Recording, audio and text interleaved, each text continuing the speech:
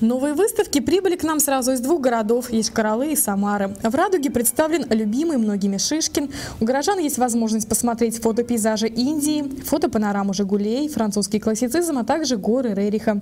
В общей сложности более 250 работ. Вот эти вот фотографии, которые с разных концов света здесь очень хорошего качества привозятся, позволяют познакомиться с разными странами, до которых мы, может быть, не доедем никогда сами, но можем посмотреть хотя бы вот на фото. А можно еще выбрать, что вот эта страна моей мечты, я туда обязательно поеду. Вот я когда здесь посмотрела выставку Норвегии, я решила, что в Скандинавию обязательно 100%, и я туда съездила.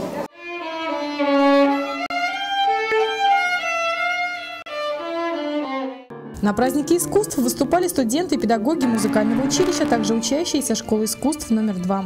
Мы очень рады, что смогли сделать нашим горожанам и гостям города этот удивительный подарок, потому что во всех наших залах новые выставки, обновлены практически все. Посмотреть новые экспозиции приглашают всех горожан. «Радуга» работает по 30 декабря включительно. И, конечно, вас рады видеть и в следующем году. Двери культурно-выставочного центра откроют уже 2 января. Вход свободный.